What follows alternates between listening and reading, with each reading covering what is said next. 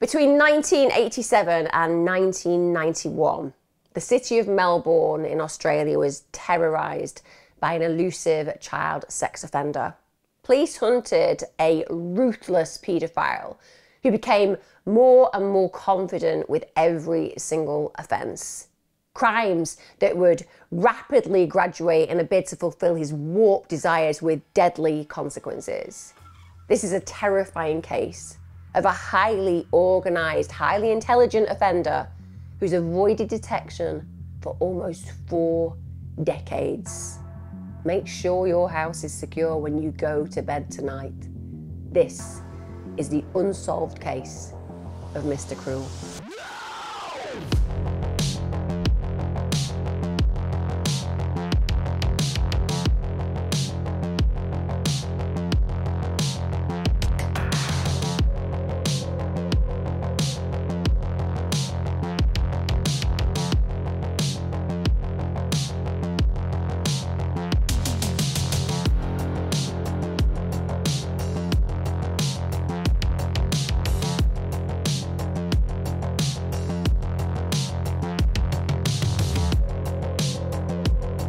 My lovelies, welcome back to True Crime with me, Emma Kenny. Thank you for joining me. It's actually a really lovely autumn day today. Not that you would know from my backdrop.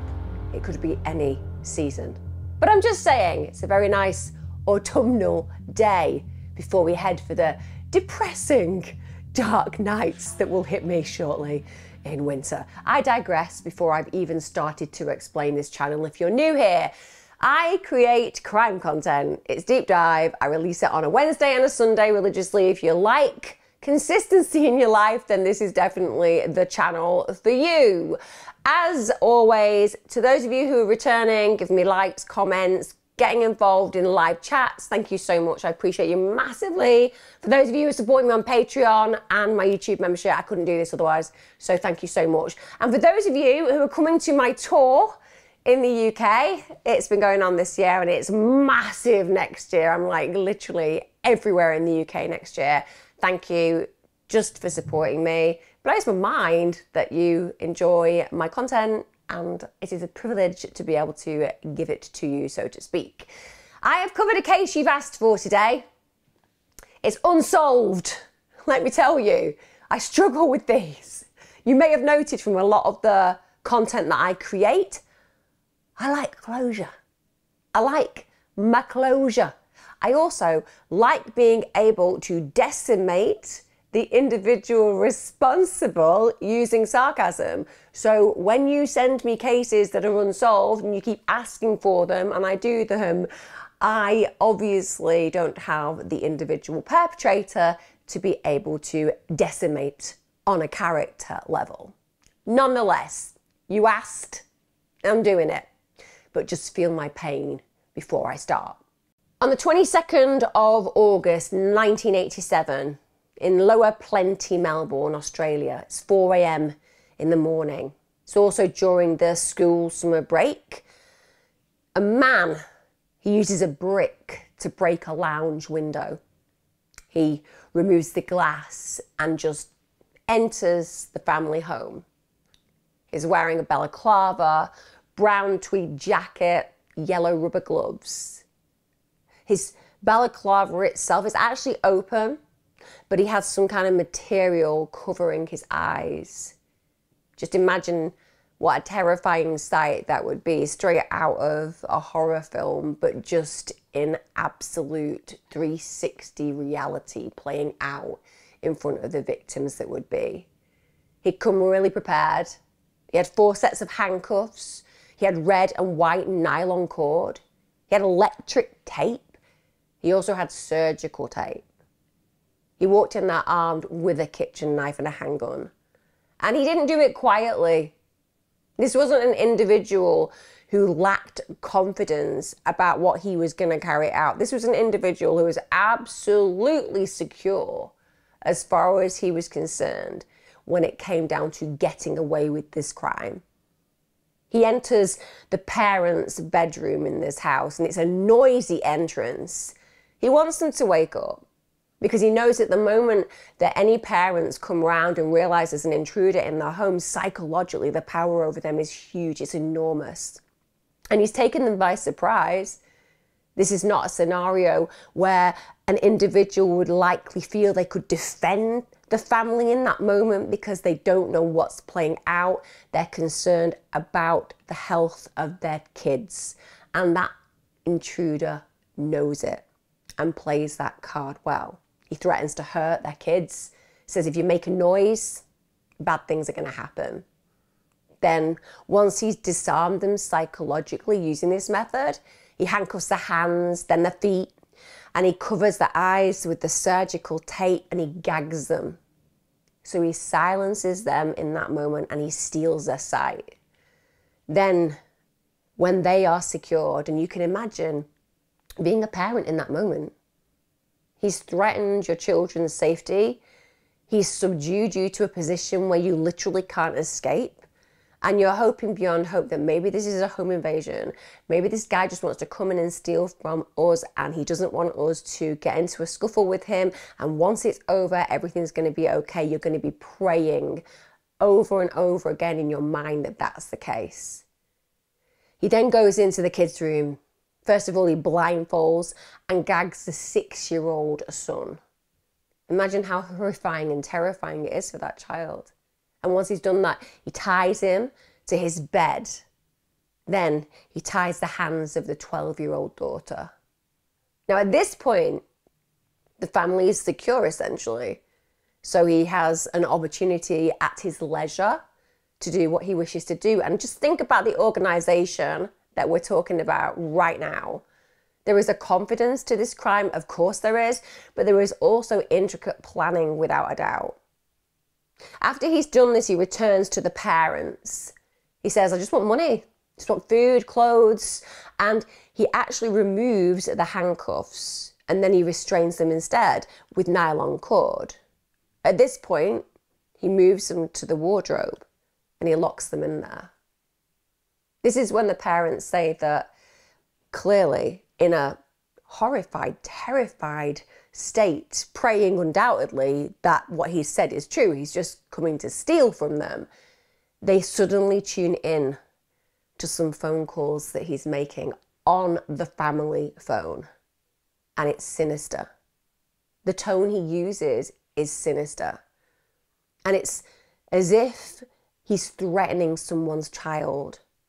So basically, they are listening intently to what's going on. And we appreciate that if somebody is in your home using your phone, there is going to be a belief system within your mindset that there is a sinister undertone to the way that they speak to whoever may be on the end of that phone.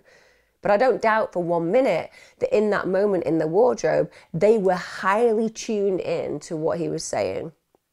Now, ironically, the investigators who went ahead and looked at what had happened as far as the phone call itself and who it had gone to, they recognised it had been fake.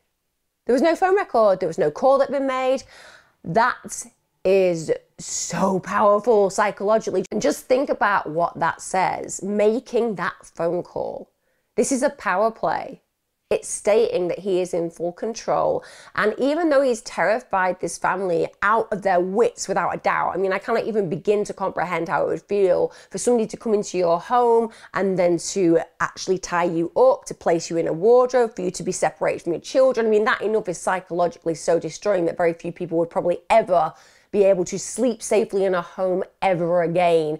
Unless, I don't know, they were surrounded by very well-trained Rottweilers and any other dogs that may eat an intruder on command. Maybe that would be something that would make sleeping acceptable from then on. But you know what I'm saying? This is huge. He's already manipulating them this way and he's already terrorizing them, but he doesn't want that just to be the power that he's had over them. No, he wants to additionalize it.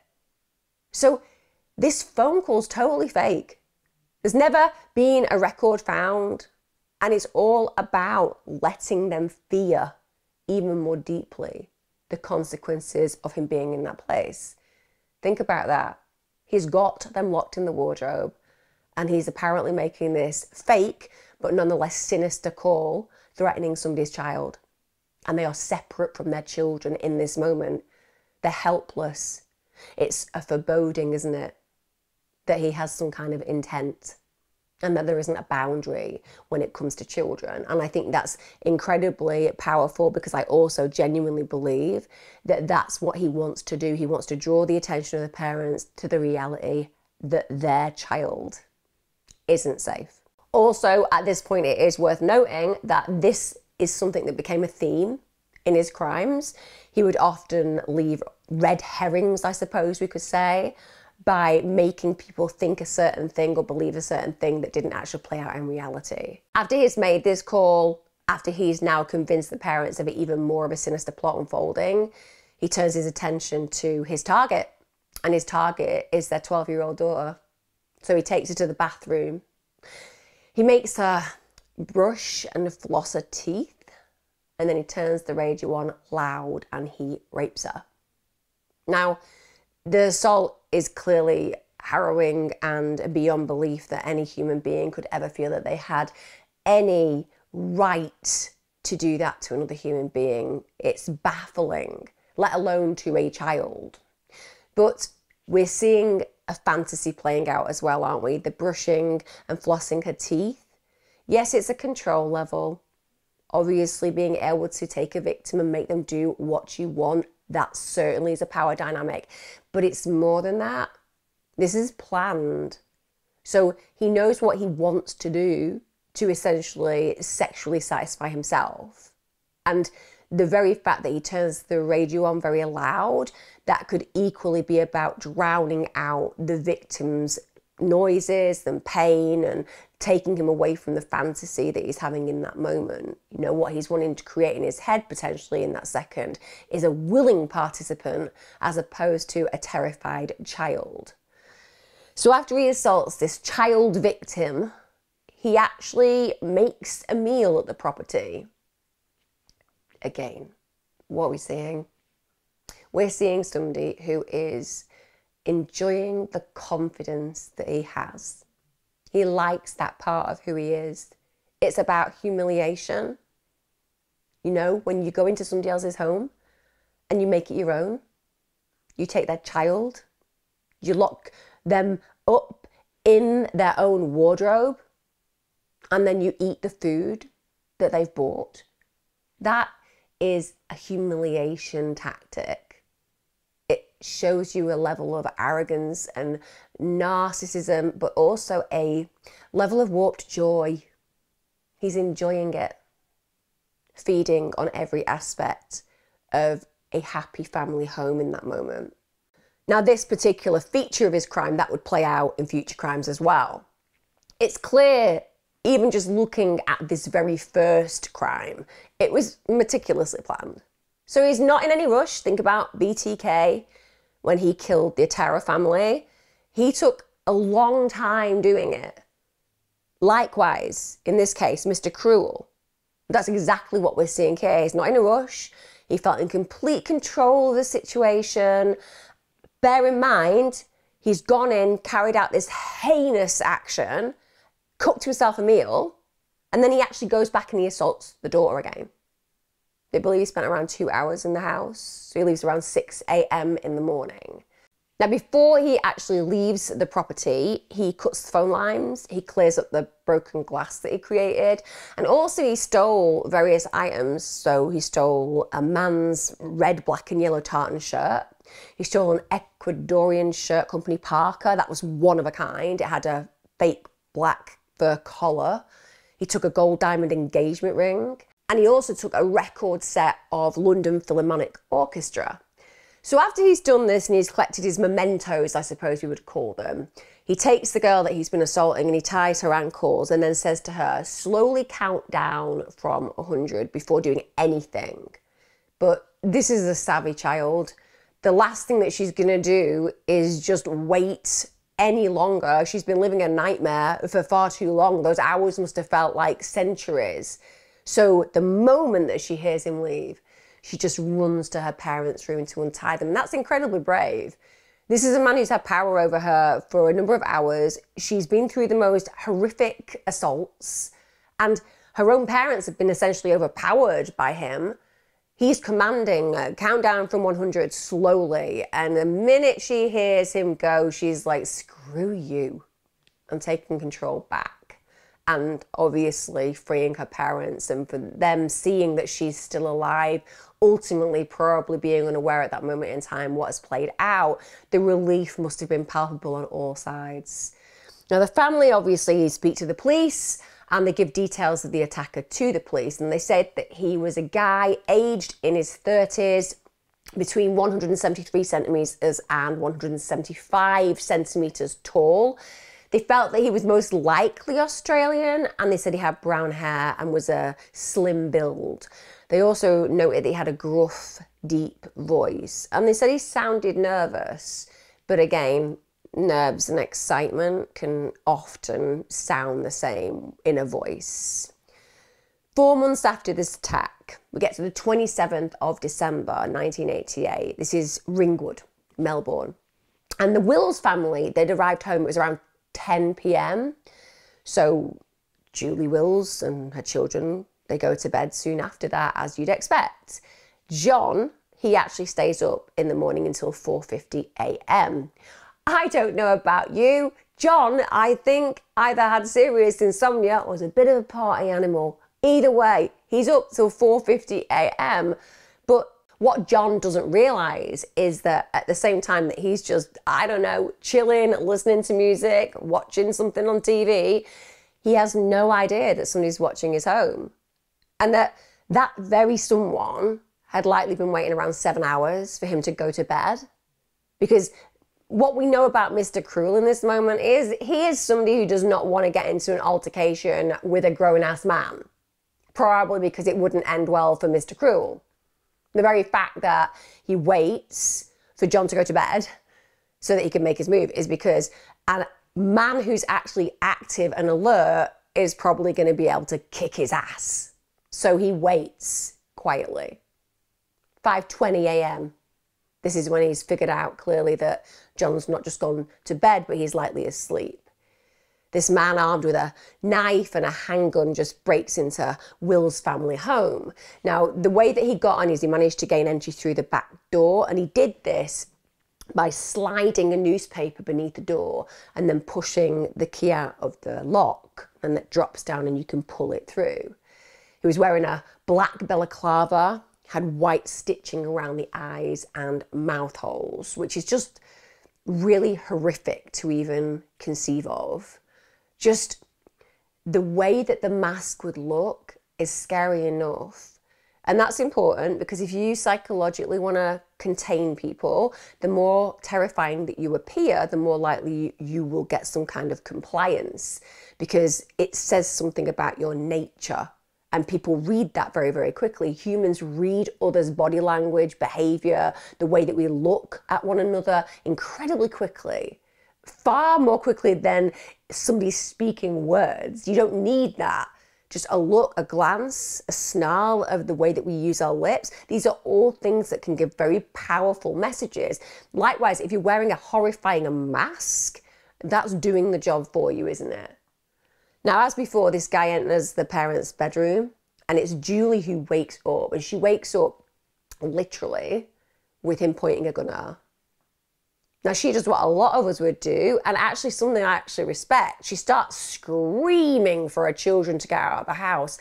That tells me something so powerful about Julie. It really does.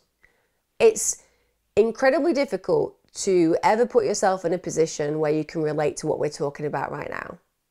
Some of you will have had moments like this in your life, but for the vast majority of us, this is not a reality for us. So thinking about how you would act in that moment is difficult to imagine. But Julie comes around to a guy with a hideous mask on, literally pointing a gun at her, and at no point does she consider her own safety. She just screams for her children to get out of the house. That woman would not had given a toss if she had been shot 15 times in her head if she'd known that she'd sacrificed her life protecting her children. And that is really impressive as far as I'm concerned. Now, what the intruder then does is he puts the gun to John's head and he actually says to him, "You're not going to be a hero, are you?" Like I said, this is a man who doesn't want an altercation with a guy his size. That tells me something very clear about this person. He's armed, clearly he's got the upper hand, but the very fact that he's made great efforts to avoid any kind of physical fight with a man, that says there is a level of weakness within him. He's overpowering them with his weaponry, he's overpowering them with the threat, but actually that psychological defense he's using, and it's an effective one. So in that moment, if John hadn't been overpowered and overwhelmed by the threat, which is just makes perfect sense, this isn't victim blaming John. I'm saying in that moment, if John had bypassed that fear and just grabbed, I don't know, the guy by the throat and then manipulated the gun from him and then just shot him a few times, likely that would have played out very badly for the intruder, because this intruder knows that a man is certainly his match. But it doesn't work out that way because, like you would imagine, for the most part, the vast majority of people, for John and Julie, they just care about their children and they're just hoping to God that they're going to be safe. So after he said, "You're not going to be a hero, are you?" he binds them both with copper wire and he gags them. First of all, he demands money. I imagine at that moment in time, it would just be absolute relief because, hey, pay off for anybody. Take what you want. I'll help you carry the TV to your car, because no items matter when it comes down to the life of our loved ones. But this is to place them in a really false sense of security. And again, that's power play. They will want to believe this is an intruder who wants to steal from them. They're not going to want to believe that this guy is somebody who's coming to do something horrific to their kids. So arguably, it's making them feel a false sense of security in that moment, which is just difficult to comprehend when you think about what I've explained and expressed in the scenario playing out, that actually being told that they wanted money would feel like a relief, but it would. So of course, after he's done that, that's when he starts to have, I suppose we could say, his warped fun. He enters the bedroom of their 4 young daughters and he focuses his attention on the 10-year-old Sharon. She was actually sleeping on the top bunk at the time. He went over to her and he speaks her name. He literally speaks her name. Now, I have so many theories the moment that I discover that this individual actually knows the name of this child. The fact that he is somebody who disguises himself and so on and so forth, I'm instantly catapulted into lots of stereotypical ideas I have in my head about the particular type of people who may have access to kids and know their names. Just throwing it out there, just my personal opinion at this moment in time. We'll cover it a little bit more in detail later on. Now, Sharon at this moment in time, she'd already been woken by her mum's screams and she's totally frozen and paralysed by fear because she'd actually heard her mum scream, then she'd seen this intruder enter her room with a torch, and she initially pretends to be asleep. And I can completely understand why. How many of you placed the quilt cover over your head when you were scared of something as a kid? Don't ask me why or where that solution or strategy arrived from. You know, you think that might be a monster or an intruder in your home and you're like, could climb out of the window, could scream for parents, could hide under bed, could descend stairs, throw myself out of the front door and onto the mercy of my neighbours. But instead, I'm going to go for the very obvious and without doubt effective method of just hiding under the quilt cover, because no one will ever know I'm there. But that's what fear does. Psychologically, we just want to pretend that we can't see it or feel it or hear it. And where Sharon is concerned, she does that classic childlike reaction of, if I pretend I can't hear it, maybe he'll go away. And initially he does. But he comes back in. Of course he does. And he shines the torch in her face and he tells her that she needs to get up. Then he takes several items of her clothing, and this included a nightie, underwear. He then puts tape over her eyes, and he actually puts one of her father's jackets around her and carries her outside. Now, on one level, outside looking in, you can say, well, that's an indicator of him not wanting her to get cold. I don't think that's the case. I think the main reason why he would put a coat on a child at that particular time is to make it seem less concerning if somebody just glimpsed a child being carried from a home, because you wouldn't take a child out if they were wearing pajamas, for example, without some kind of rug coat around them. Now, at this point, Sharon, she just starts to scream, and I love that about her. I really do. The reason I'm wearing this Do Not Comply t-shirt is because I don't think you should comply. I think you should make as much noise as possible. It's a fighting chance that you'll have. But he's kind of prepared for that, so he places a ball gag in her mouth. He then says to her, I'm going to take it out if you keep quiet. He then abducts her.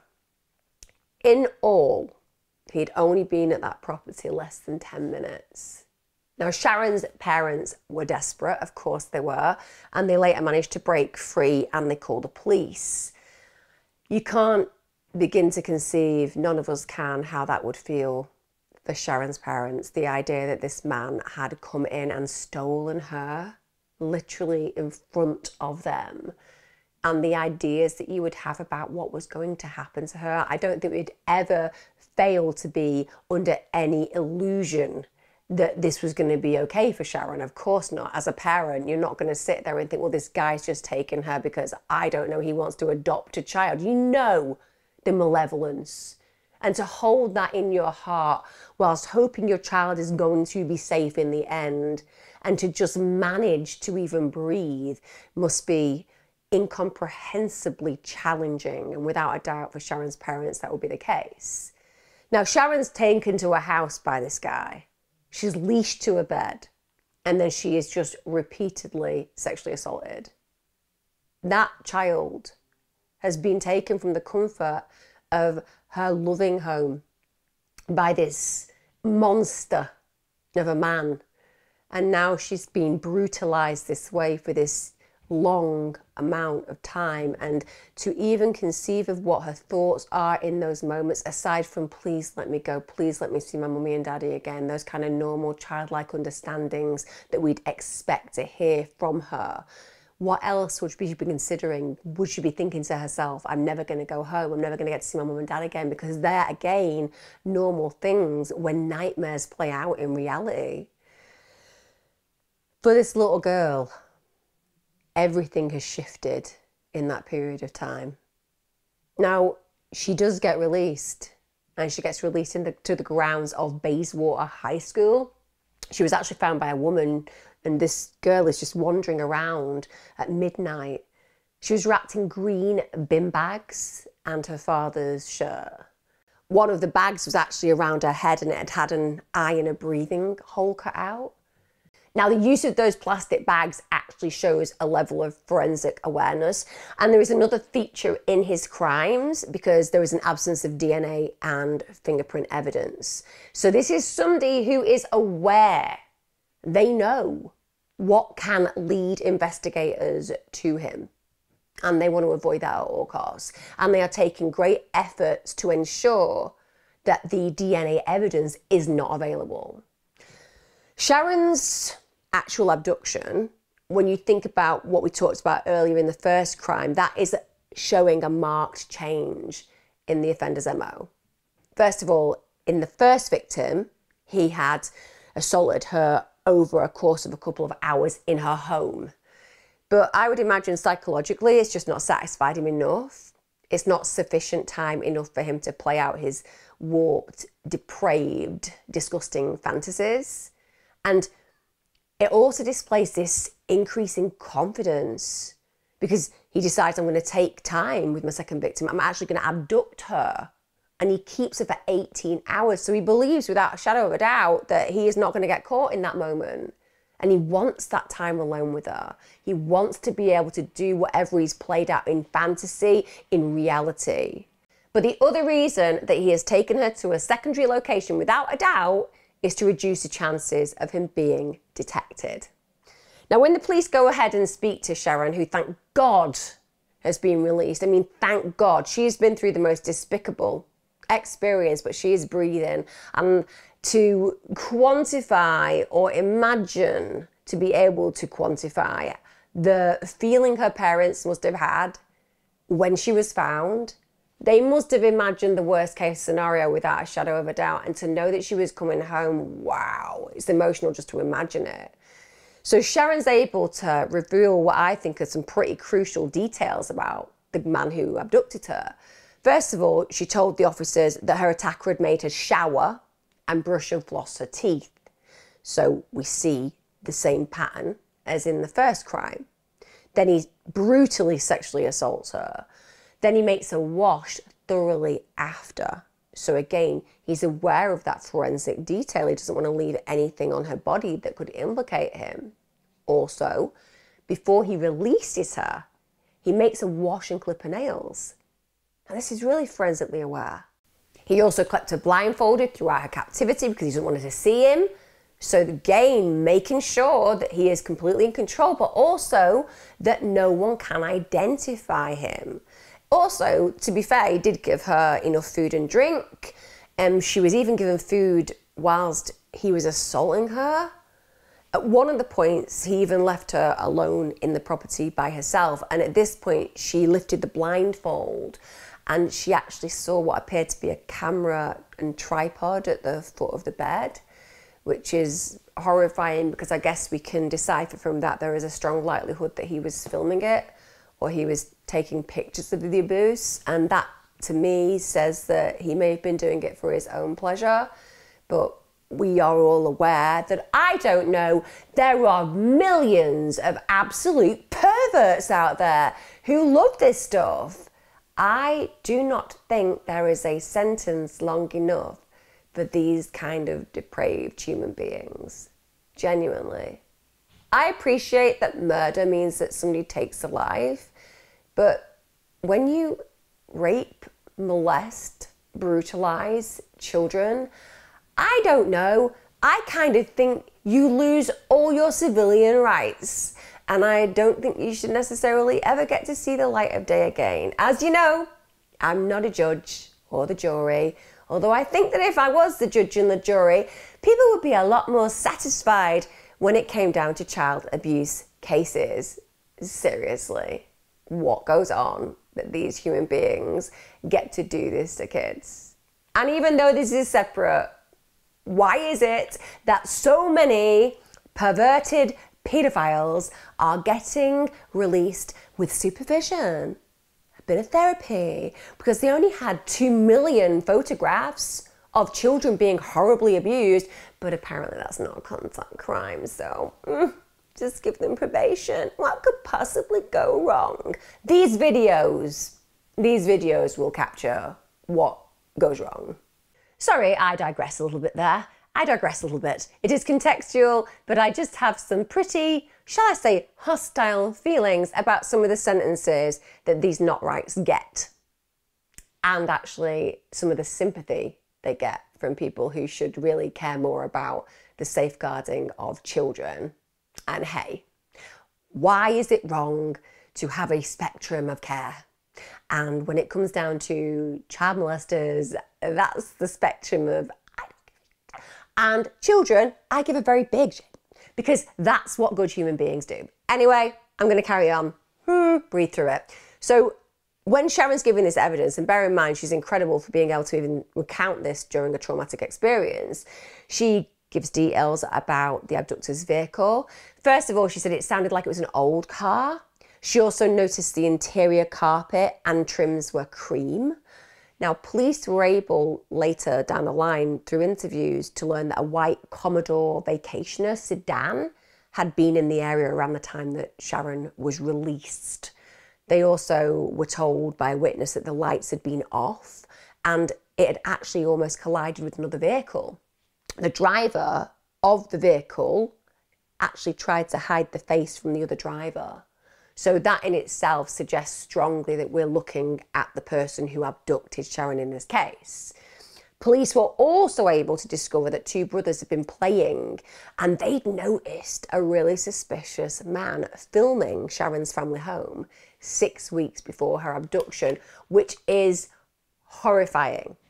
Like, I know we all accept that our home is a false haven. We all know that. The idea that you close your door and suddenly I'm safe from the world. We get it. It's not true. People come and burgle your home. Horrible things happen in your home. Hey, you live with your abuser in your home, right? Our home is not the haven. It's a myth of a haven, but we like to keep it, right? We like to have that in our head and in our hearts. The idea that somebody is scoping out your address, filming it, because that plays into the fantasy, but also figuring out your timeline, because that's another thing that the individual's doing who's stalking you. They're figuring out the movements in your home. That's a horrifying thing to imagine. Now, those two lads who spotted this suspicious guy said that he quickly left when they noticed him. They said he was about 30 to 35 years of age. He was balding with brown hair and he also had a pot belly. So they noted these things. I do love how children do this, you know? I could have Elon Musk on a mobility scooter wearing a Santa outfit go past me repeatedly and I would not see him. But you know, kids, very adept at this stuff. Now, Sharon's parents, Julie and John, they were able to also tell the police that they felt that the intruder was about 173 centimetres to 180 centimetres tall. They felt he was in the mid-20s to 30s, and they said that he sounded well-spoken. So we have two differing voices. The first crime is a gruff voice. This one is well-spoken. Let's all be clear, it's really easy to disguise your voice. You just have to watch my videos, and I do lots of different voices. I know most of them involve terrible accents, but you know, it would be more difficult to decipher them if I was using them at different places and I had a disguise on. It would make it less easy to connect me if I was carrying out those crimes. Not that I am carrying out those crimes, and if somebody breaks into your home and is using a very bad Scottish accent, it's not me. Now, unsurprisingly, the authorities immediately suspect that the attack in Lower Plenty and Sharon's abduction are linked because both of the victims were prepubescent girls, so fits the technical definition of a paedophile. Both had been made to do the brushing and washing of the teeth, and one victim actually stated that he'd really carefully washed her before releasing her, said he did this like a mother washing her baby. I genuinely, when I say statements like this, and I imagine that this is a little girl having to describe this horror, I personally want to stoke the flames of hell for him. Honestly, please, Beelzebub, allow me a space to do this. Honestly, I cannot express how angry it makes me that this child had to say this about this monster. So this is a description that he's doing this kind of ritual. So on top of this brushing and washing the teeth, other similarities are that the siblings or parents, they'd all been restrained, gagged, blindfolded at the scene. Also, they'd then been locked in a wardrobe or a cupboard. And he takes trophies as well. So jewellery, personal items, clothing, and it was suspected that on both occasions he'd filmed the abuse so he could relive it again and again. Or I don't know, sell it. When I'm researching these things, I don't know why this idea that they're just personally on an ego level reliving it. Like, these absolute not right, wrong and paedophile child molesters, they share it with people. It's not an isolated individual. There are networks of these individuals. I just really struggle with the fact that we still have so many cases where we minimize it to this particular man who is doing it for their own voyeurism and their own enjoyment. It's not. They hang out with other individuals who are exactly the same. And yes, I do understand that paedophiles are not necessarily child molesters. You can be attracted to a child. It's a whole heap of weird and wrong, but as long as you don't act on it ever or look at any content with children, or even, I don't know, have a fantasy or thought about a child that you know, then I appreciate there is a level of virtuous paedophilia. That's what they name themselves.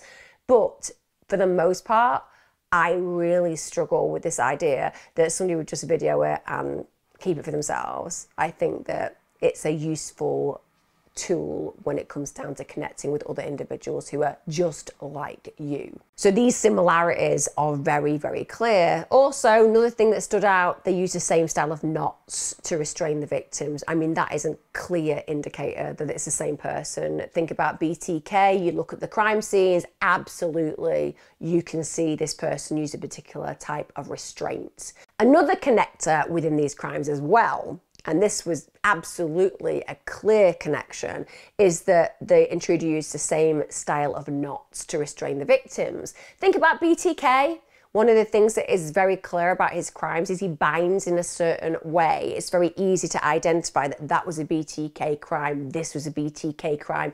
It connects. And likewise, when they looked at the way the restraints had been used in these cases that I'm discussing today, they were the same restraints. And apparently it's a kind of restraint that's often used, kind of knot that's often used by sailors and fishermen. I immediately want to make it clear that that doesn't mean it was a sailor or a fisherman. Because I look back at when I was a brownie, and I was also a girl guide, very, very small amount of time. In the UK, brownies, it was a lot of fun. Just going into the girl guides felt a whole heap of more serious. I didn't last long. But one of the badges that you could do as a brownie and as a girl guide back in the day, when I was a child, 153 years ago, was you could do your knot badge. And basically you had to learn different knots. It wasn't something that I did. I'm very dyslexic. Let's just say it would have ended as badly as when I did a dart on a skirt in school because we did domestic science, and apparently you don't just do that with your sewing machine. Apparently just a diagonal line in any material does not make it a dart. But I'm saying that it is possible to learn and know and do these things without having any links to being a sailor or a fisherman, but they're linking the crime this way.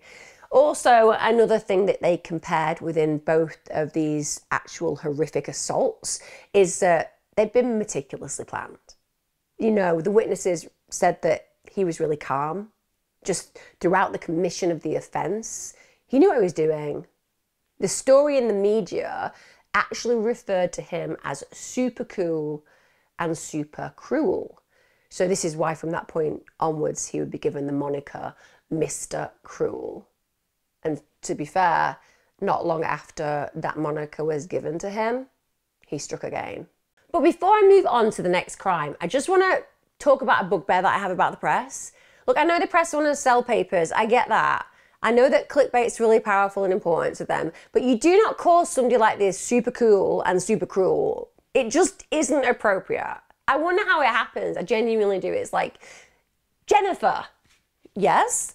We need to think about something for this grotesquely horrific human predator who basically preys on children in the most grotesque of ways. He's a paedophilic child molester. He's completely depraved, and we need to assassinate his character in the press, because when it comes down to losers, this guy genuinely probably has an L tattooed between his eyes. And you want something that reflects this kind of heinous human being? I do. I want something that's really demonstrative of the pervert and predator that he is. I've come up with it.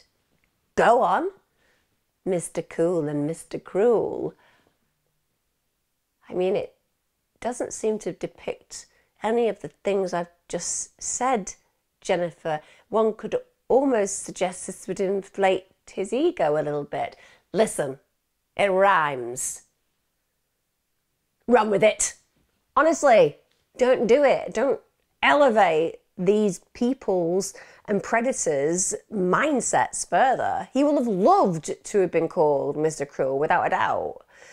We get to the 3rd of July 1990. This is in Canterbury, Melbourne. It's the last week of school term, so they would be breaking up to go on their winter holidays.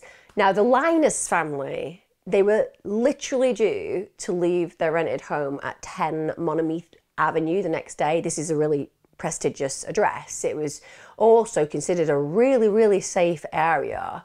But unbeknownst to them, of course, what is playing out in Mr. Cruel's mind is that they are the perfect next victims. So he's already targeted this family. He's targeted their property, and he knows what he's going to do. So that evening, parents Brian and Rosemary were actually out. The family were shortly returning to England, and they had been attending a farewell dinner.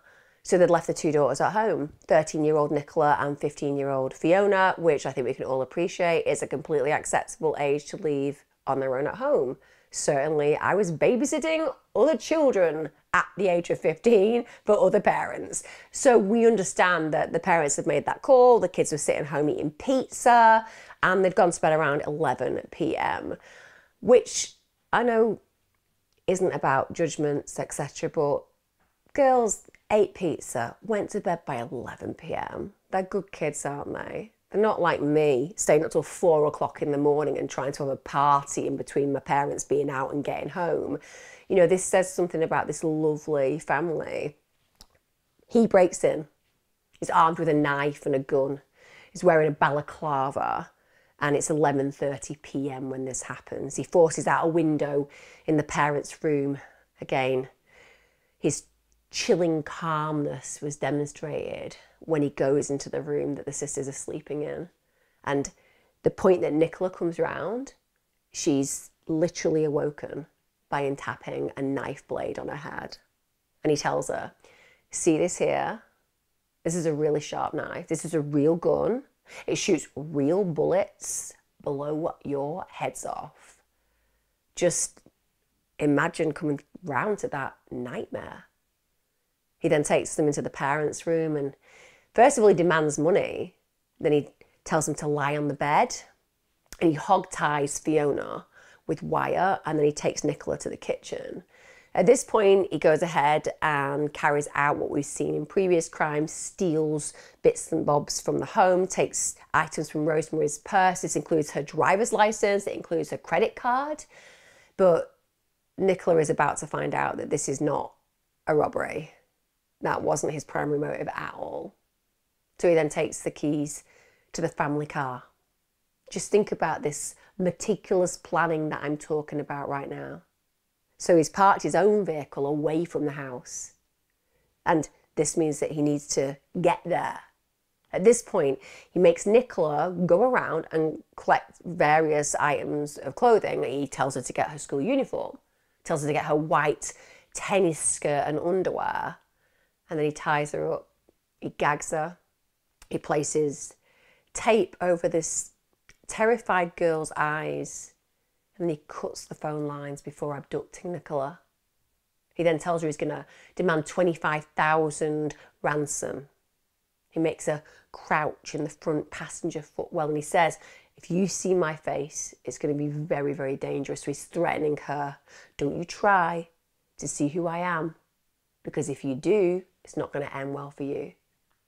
Now, after a short drive, he stops, and then, of course, this is at the point that he's going to transfer her to his own car. So again, sheer confidence, sheer planning. This guy does not think that he's going to get found out at all. And then he drives to another house. Upon arrival, we see this feature of his fantasy and also the desire forensically to ensure his safety, so to speak. So he makes her thoroughly wash and brush her teeth, and then he ties her to his bed. But this time he falls asleep next to her. That's another power play, isn't it? First of all, he has no intention of letting her go anytime soon, right? He's letting her know, I'm tired now. I've got time. I'll be ready for you when I'm ready for you. And this poor girl, who's just been through the most horrific experience, has no idea what's going to play out next. But she's stuck with him, asleep next to her. The next morning, he makes her dress in a school uniform and tells her that he's got a schoolgirl fantasy. And then he just repeatedly sexually assaults her. Now, bear in mind, like Sharon, he does give her food, he does give her water. The following morning, he continues this fantasy. And of course, she has been there for hours now. The torture she would be going through mentally and psychological is so distressing to imagine. He makes her get into a tennis skirt, then he makes her thoroughly wash again, and then he sexually assaults her again. He plays out fantasy games, and he even calls her things like Missy, then he calls her Nikki. And what's really challenging for her is that Missy and Nikki, they're the names that her friends and family use.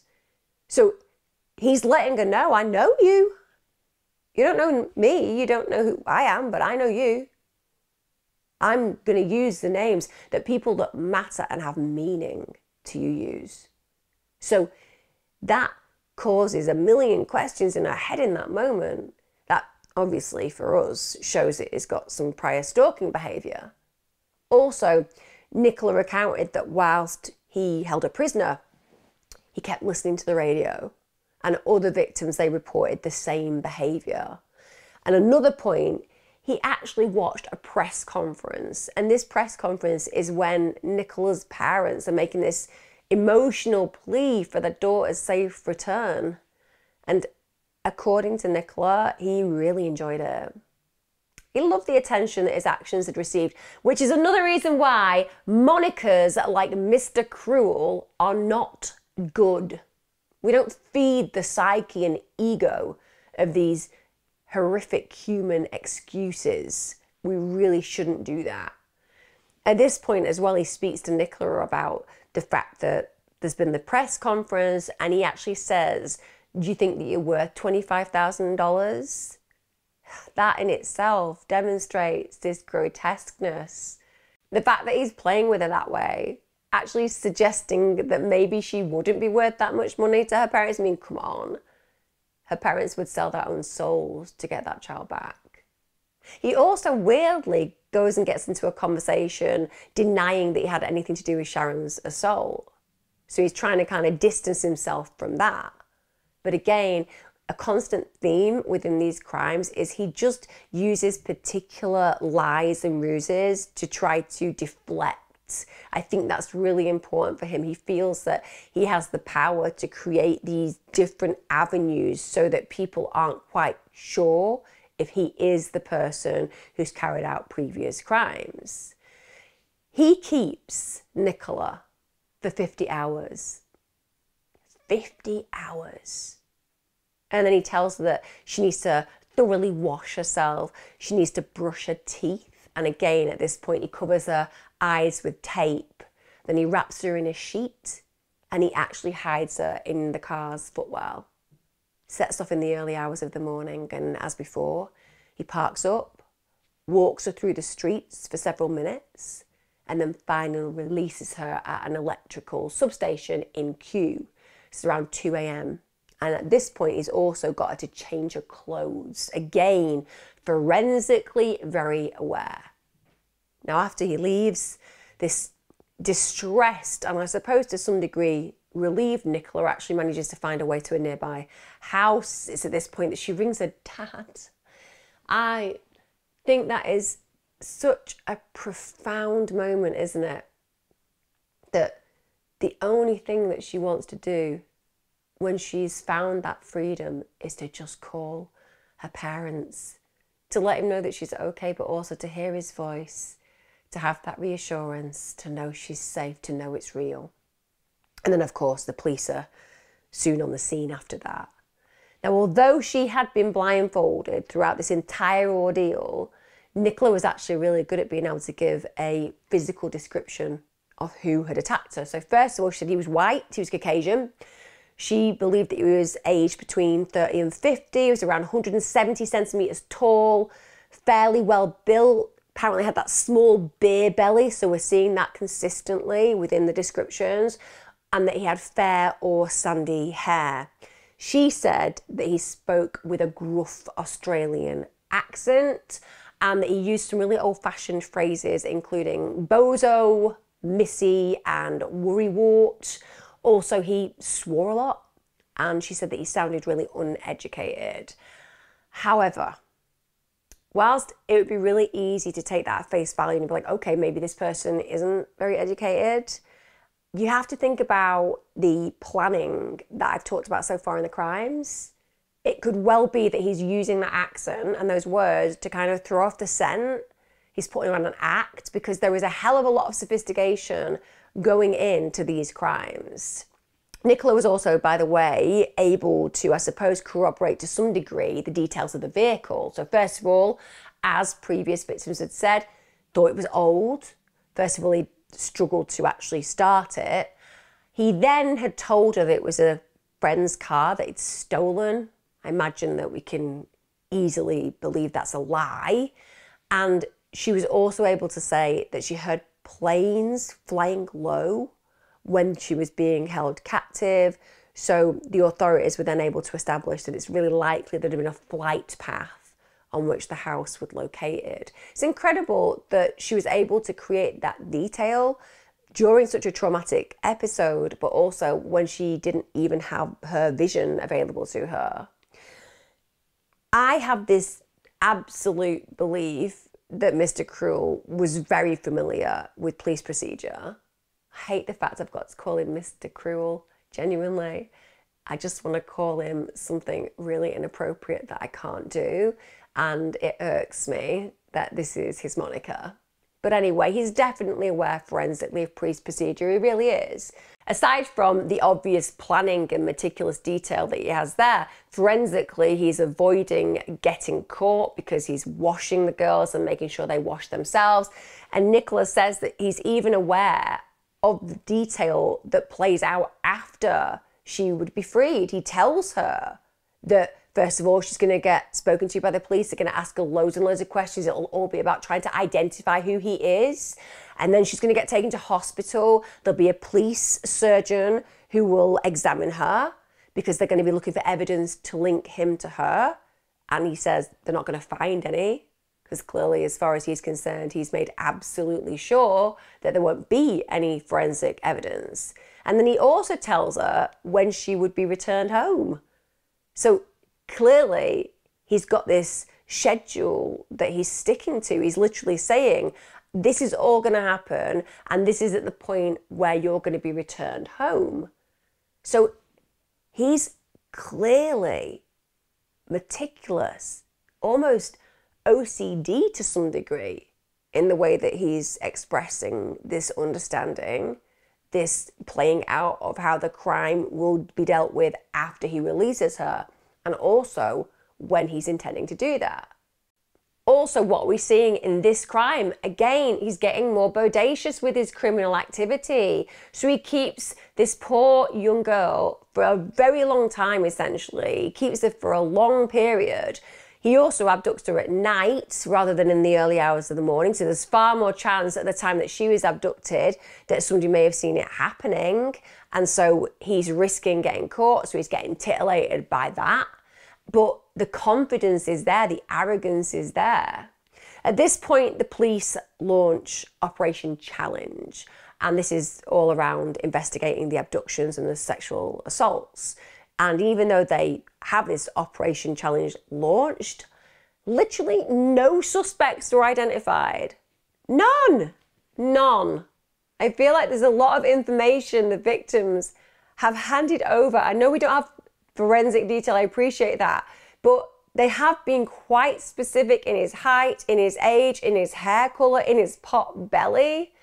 I do feel like surely there should be some kind of people being thrown into the mix as potential suspects, but didn't happen. We get to 9 months later. This is the 13th of April 1991 in Templestowe. It's around 8:40 p.m. Now, this is the first day of the autumn holidays, the autumn school holidays. This is when they believe that Mr. Cruel struck again. But there's a massive difference in the particular crime I'm going to describe now, because the outcome is very, very different. So a man wearing a balaclava and also armed with a knife breaks into the Chan family home. Parents John and Phyllis, they're out, they're working in a Chinese restaurant that they ran. That particular Chinese restaurant was just 10 minutes away from the home. At this point, they'd left their 13-year-old daughter, Carmine Chan, to look after her two younger siblings, 9-year-old Carly and 7-year-old Karen. The intruder breaks in, threatens them with a knife, and takes Carmine's younger siblings and locks them in a cupboard, then barricades it with a bed. And then he takes Carmine. He walks her to a nearby vacant block where his car was waiting. Now, following Carmine's abduction, her parents go and make this really emotional television plea for her safe return. Of course they do. It's blindsiding, breathtaking, just soul-breakingly painful to imagine sitting and having to give a press conference about the child of yours that's missing, that's been taken. The police believe that at this point, Mr. Cruel's responsible. So because of that, initially they're pretty confident that it's going to follow the same pattern as before, because they know what happens. Yes, a child is abducted. Yes, harrowing, horrible, terrible things happen to that child. But at the end of the day, they're set free, they're found, they're brought home, and life will find a way of healing those horrible wounds that he inflicts. But that doesn't happen. The child isn't released at a nearby location like before. And those hours and days and weeks turn into months. And there's still no sign of Carmine. That changed 12 months later when a dog walker discovered Carmine's badly decomposed body on the 9th of April 1992. She'd been buried in a shallow grave near a landfill site at Thomastown, Melbourne. It was just behind a electricity substation, just discarded in that shallow grave. When they were able finally, because obviously there'd been a great deal of decomposition, it was 12 months on, they were actually able to establish that she had been killed by 3 gunshot wounds to the head. Her parents actually later created a memorial at the spot where her body was found. I suppose that's a way for them to claim that site for legacy as opposed to horror. But obviously that's very, very different. We're talking about a child who's been taken, and now a child has been murdered and dumped. And that's certainly a shift in what we've seen in the prior crimes. Now again, at this point, police have got no leads. They've got hardly any information to go on at all. But what they did have was the fact that the abductor had spray painted on the Chan's family car. They'd spray painted this: payback, Asian drug dealer, more anon, more to come. Now, the police, again, they just think that that was another red herring. First of all, neither of the parents were in any way involved with drugs. There was no illicit dealings in their life whatsoever. But again, it means that this person is trying to deflect in different directions. They're trying to take some kind of control in how the investigation will play out. But also, there is a part of me that thinks that they just enjoy what they believe is a pantomime to some degree. That they're in charge of casting the characters, of laying the scene. All of this for them, there is a level of fantasy and theatrics within it. As we've seen in the previous cases I've talked about today, no useful forensic evidence was recovered from the crime scene. There were no fingerprints, no DNA. Although they were able to find out that there had been a man in a sedan that had been watching Carmine's private school bus stop opposite her house on successive mornings. Again, I'm going to just say it, guys, like, they are really important things to notice. If you see some weirdos sat in a car just staring at somebody's house repeatedly for a few days who has no business being there, just call the police. Risk offending. You might just save a life, genuinely. So also, aside from this, days before Kamane's abduction, her parents had literally deactivated the house alarm because something had kept setting it off. So the very fact that that alarm kept getting tripped suggests that maybe he was stalking the property, simple as that. Now, the investigators who were looking at this murder and the previous cases, they started to think that it's possible that the same man had actually been responsible for earlier attacks on adult women in Melbourne, because there had been some that felt strikingly similar, just a different chronology, a different age group. So there was this incident where a man had broken into the home of an elderly nun, raped her and held her captive. He then drove her to a bank and he forced her to get her money out of the ATM machine because he wanted to steal her savings. The authorities suspected that Mr. Cruel had likely been carrying out attacks like this, and he had become desensitized to the sadistic attacks on the adult victims.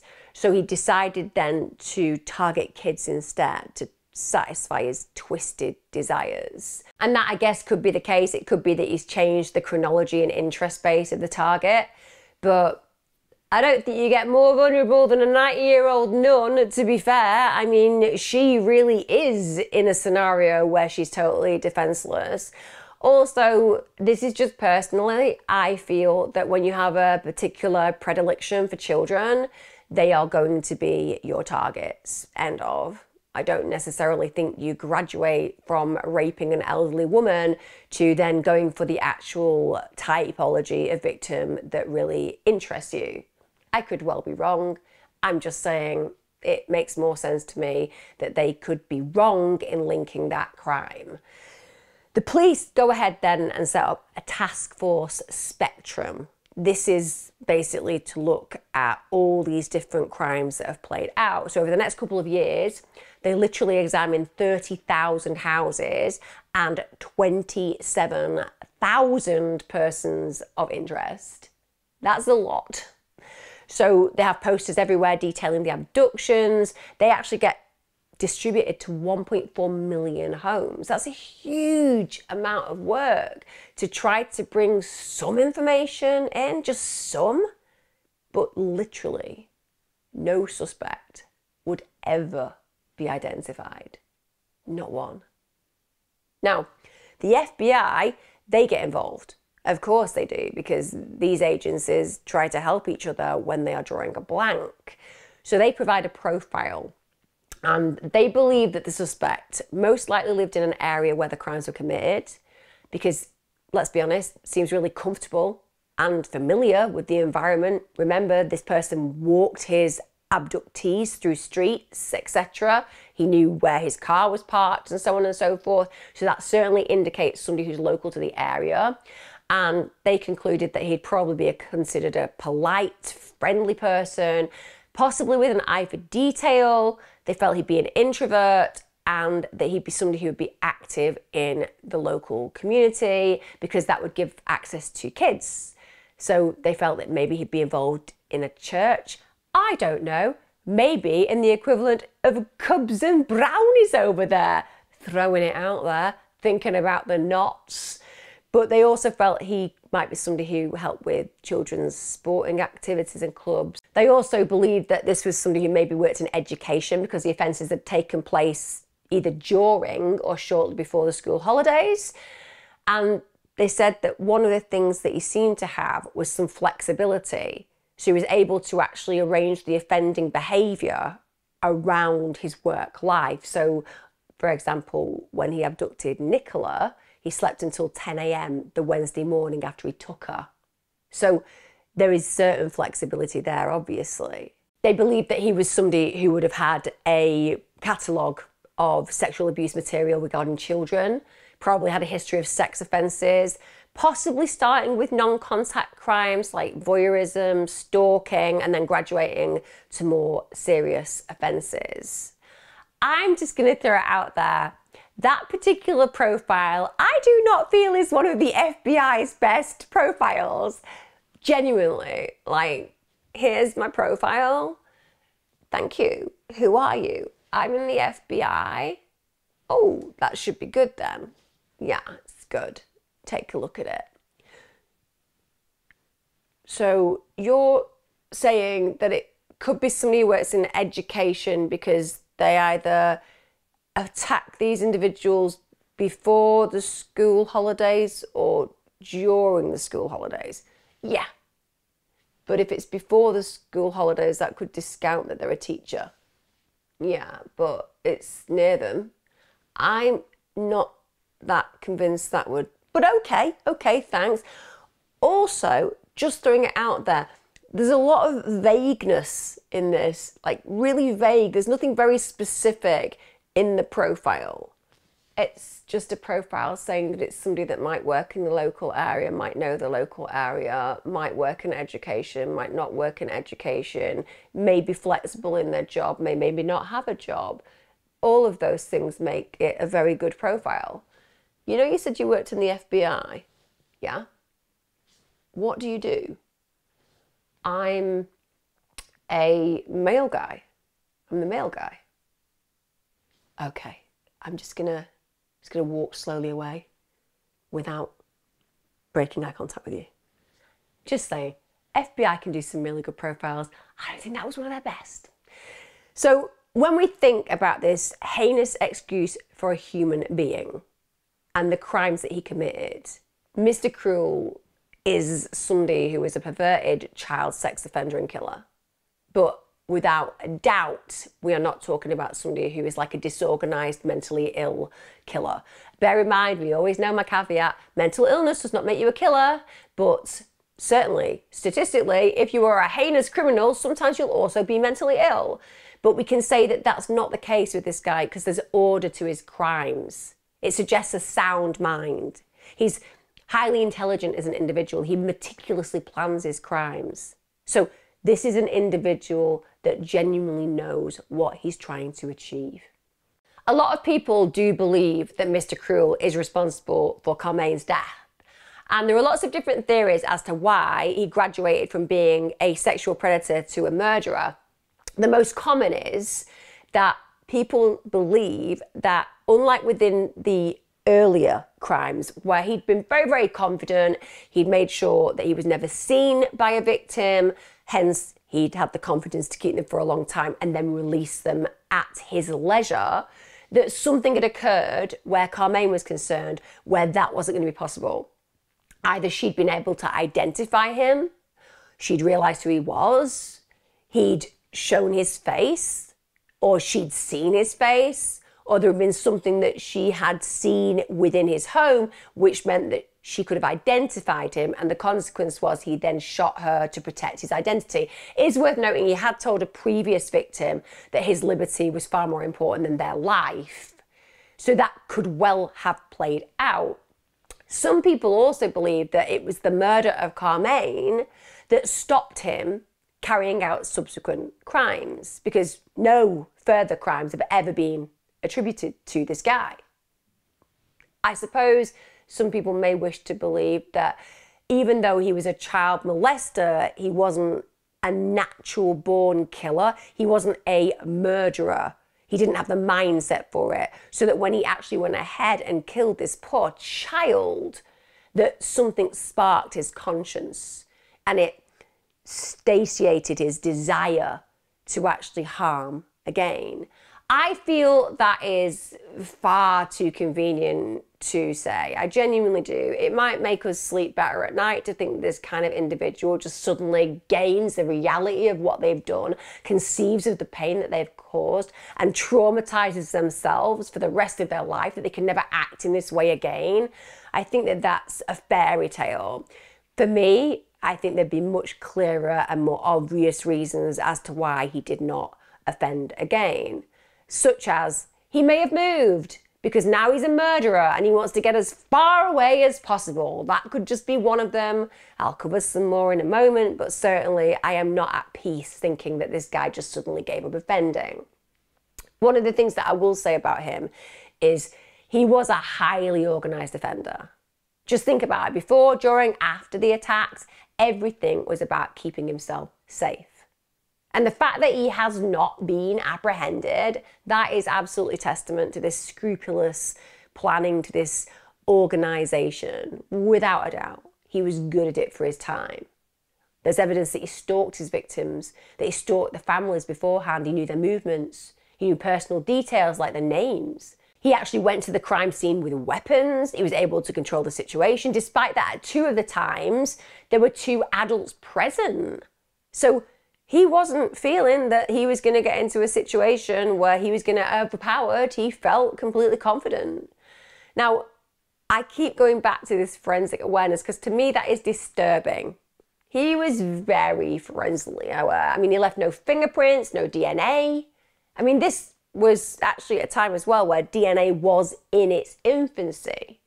But it's as if he knew that, yeah, okay, they can't get a lot of DNA stuff now, but give it 10, 15 years, well, that's something that could bring me to justice. He knew that by leaving any trace of DNA at the scenes, that they may not get him today, but you know, today soon becomes the future, doesn't it? The investigators who have looked at his crimes, they suspect that he may well have worked in the area of forensics or be somebody who was really knowledgeable about it. But again, this isn't my sarcasm. I'm just going to throw it out there. You don't have to be working in law enforcement to know that if you leave any trace elements of who you are at the scene of a crime or on a victim, there is a bigger likelihood of you being brought to justice. Equally, if you are somebody who makes that person clean themselves thoroughly, you just know that you are reducing and minimizing the opportunity for you to be caught. You don't have to be brilliantly academic or sophisticated to be able to do that. The police as well. What can I say about the police?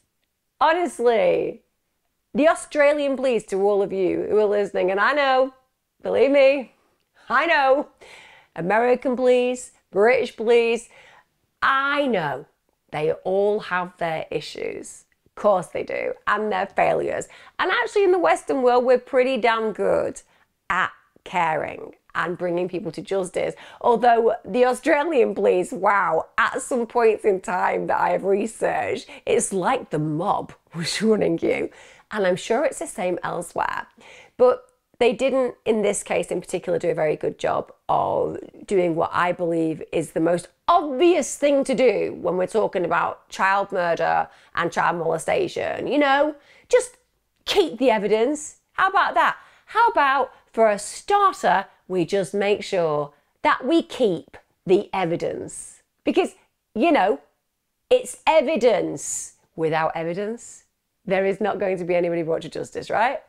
So it transpires. Statements compiled at the time, you know, the ones from people who witnessed stuff, pretty important for any subsequent cases. Also, physical evidence, including cord and rope used to tie some of the victims, have been just lost. Just lost. Or just thrown out. Just lost or thrown out. What could possibly go wrong when there is a horrific child molester and potential murderer roaming our streets? What could possibly go wrong if the evidence linking them to a shred of rope, for example, just gets lost? You know, it would only cost lives. So the reason I'm saying that is because DNA technology right now is incredible. It's absolutely insanely proficient. And the opportunity to get DNA and to get a profile of his DNA, which is possible because if you're tying knots, there's a strong likelihood you've not got your gloves on. Genuinely. If there was a shred of hope that we would get his DNA, it's been lost because of that. The police investigations around this case concluded that Mr. Cruel could be responsible for as many as 12 unsolved sex attacks, all on women and children, in Melbourne, starting in the mid-1980s. Now, between 2010 and 2013, Task Force Apollo, they actually went back and re-examined these crimes, and they were able to identify a similar pattern of offending behaviour. Now, the signature seemingly had changed, but nonetheless, when they looked at the pattern of offending, it was similar. Yes, the victim profile had shifted from adult females to prepubescent girls, so on a signature level, that's relatively unusual. They tend to have a particular type of individual that they go for. Think of Jack the Ripper, Caucasian sex workers. Think of Gary Ridgway, vagrants and sex workers. They're the kind of people that they went for psychologically to serve their needs. That was the type of person that they killed. We have got a shift here, and the shift is going from adult females to prepubescent girls. And remember, one of those females was in her 90s and a nun, if they are linking that crime, particularly with the crimes I've talked about today. Now, this year, there was a potential breakthrough in the case. It's believed that Mr. Cruel may be linked to Melbourne's electrical industry. So they used this latest technology, and by using this technical advancements, they created a map. So it linked similarities between the abductions of the three victims. So first of all, they were all abducted or released near electrical substations. Furthermore, all three of the victims lived nearby substations, and Carmaine's body was found near a substation. Bear in mind as well that Carmaine and Nicola had also attended the same school, which was close to a substation. So the authorities basically believed that Mr. Cruel might have worked or posed as a substation employee or lived close to one.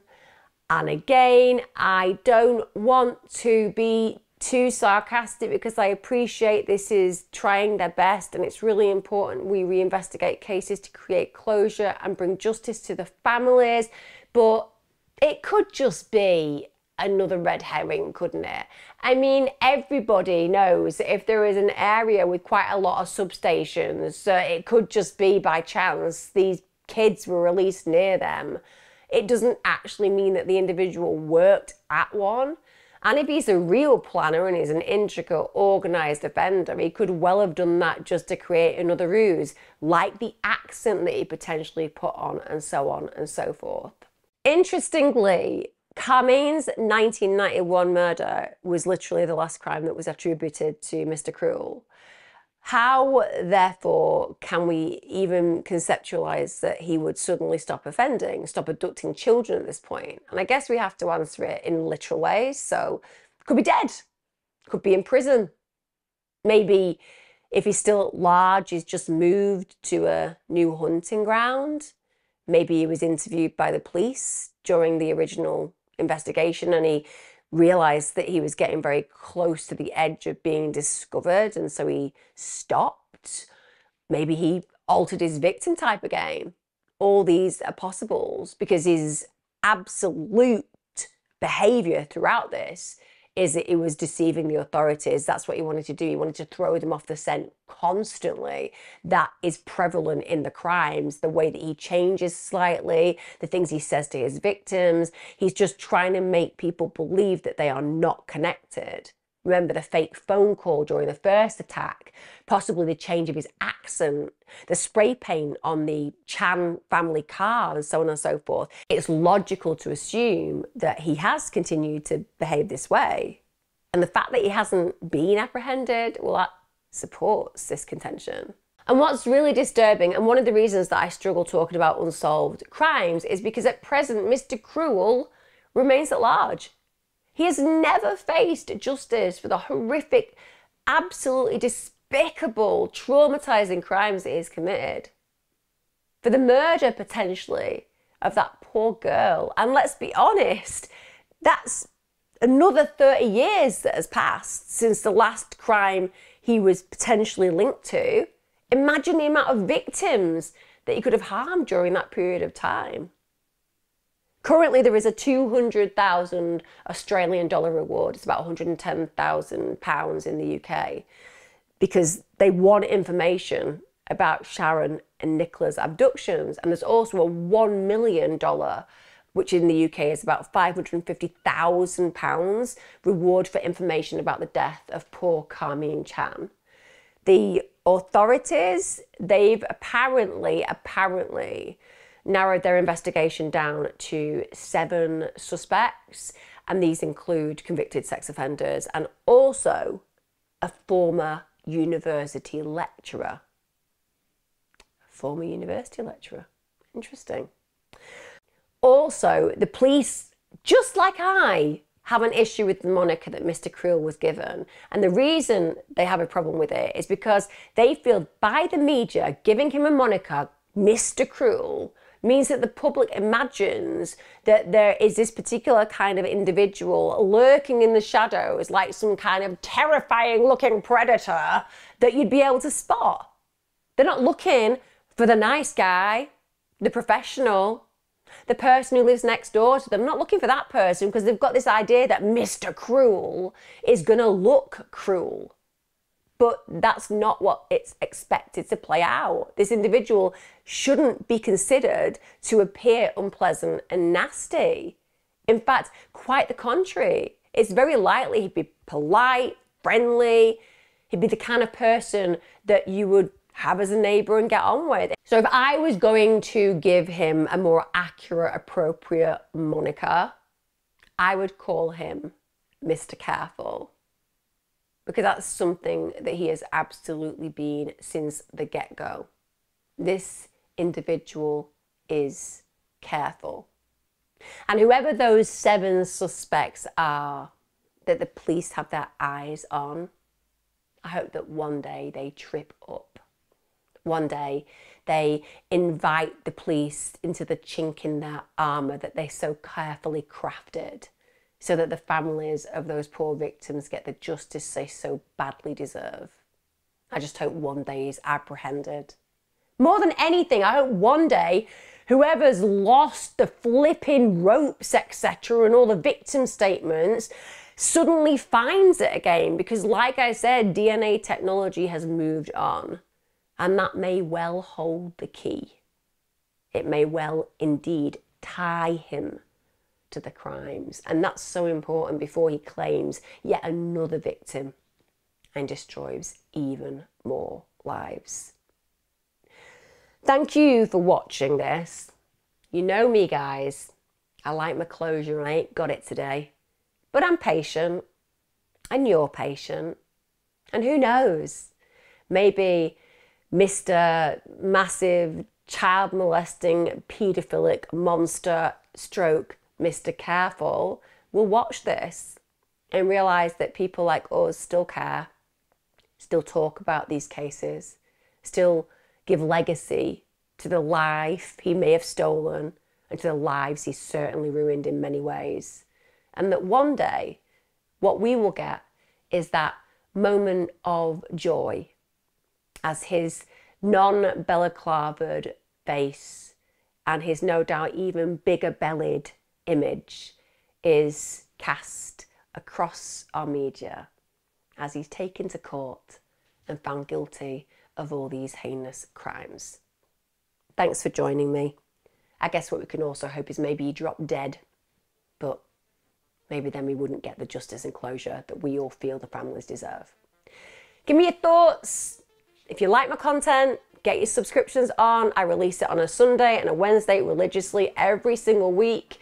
Please let me know your own feelings. Do you suspect anybody? Do you think it was a teacher, a scout leader, somebody working in the local community? Was it an individual working as an electrician and so on and so forth? Or was it just another odd, stalking individual who hides in the shadows whilst acting as a chameleon in their day-to-day life?